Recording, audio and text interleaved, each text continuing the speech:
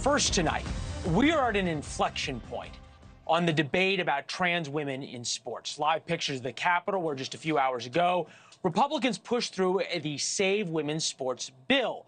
The bill effectively prohibits biological men from competing in school-sponsored sports, both at the K through 12 and college level.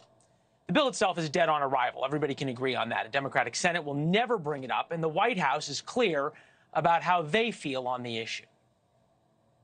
The administration is committed to protecting LGBTQI+ kids at school. They should be allowed to be who they are, who they want to be, and they should be able to speak out against, and we should be able to speak out, and others should be able to speak out against hate and discrimination.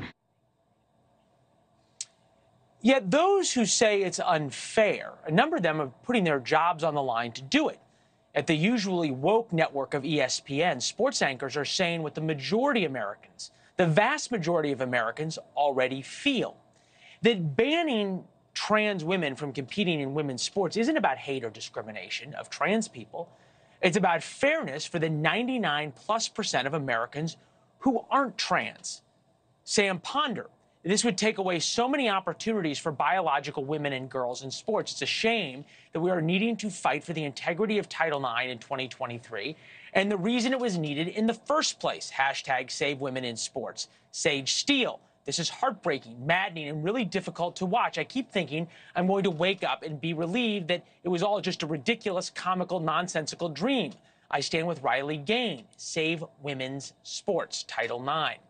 With that, we bring in Johanna Maska, formerly of the Obama administration, who is with us now. Johanna, I can't figure out the political calculation by Democrats of being for something and so vocal on something that the vast majority of Americans disagree with. Yeah, Leland, it is going to be a great show tonight, and I love that you always bring all the different perspectives.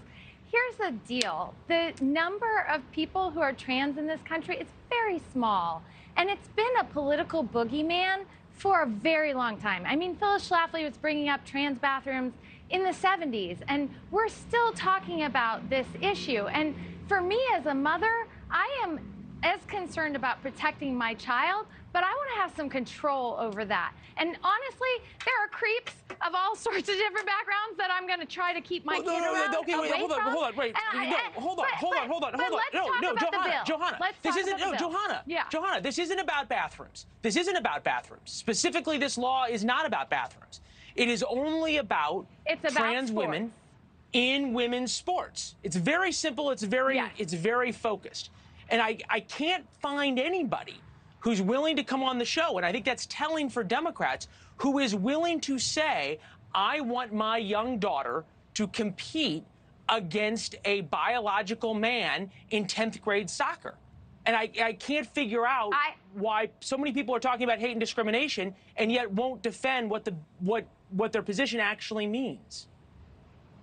I want my son, and if I had a daughter, to compete with anyone and do the very best job he can do or she can do. This is a local issue. And I understand we try to blow these things out of proportion, but it's really telling that the Republicans, who are a party of small government, are here in Washington making this a federal issue. And it's one of the things that we know that Republicans agree on, and so they're going to try to push it. But it's a very small percentage of people that are actually affected, and that percentage of people is actually going through mental health issues. There's a whole host of issues, and so it is a question of why do we have to have this legislation?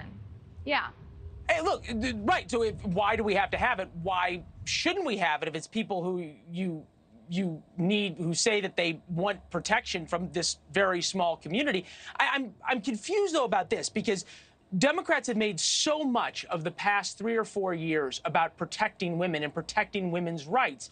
And yet when it comes to protecting women in sports and women who say they don't want to compete against men in sports, the Democratic Party's nowhere to be found. That was the point Nancy Mace made. Thanks for watching. Go to newsnationnow.com to find NewsNation on your television provider. And don't forget to subscribe. Click the red button to get more of NewsNation's fact-driven, unbiased coverage.